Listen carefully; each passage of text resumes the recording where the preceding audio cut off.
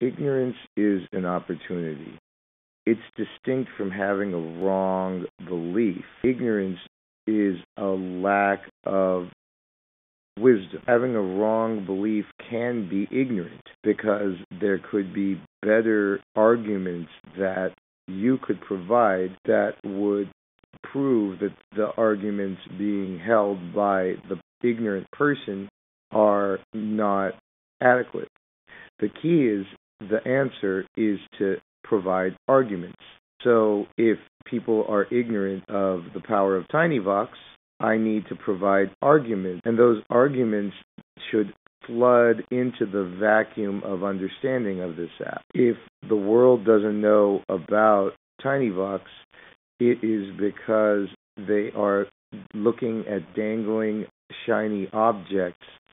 They're staring at the screen as opposed to talking to the phone. So it's kind of a balance of power thing between the screen and the original fundament of what it originally was, which was a phone. If you are thinking of writing a blog post today, you should consider talking it into tinyvox first and then typing it up afterward, because you will be amazed at your creative process and how efficient it becomes. These words are flooding into you conscious-wise right now, and when I sit and listen to your words, I expect to be similarly transfixed. So I need to convey that voice is transfixing. Your voice already is hypnotic. I need to make you believe in the power of the voice you already have before you will feel like contributing it to the online world. So I need to make an argument that your voice is the most powerful part of you.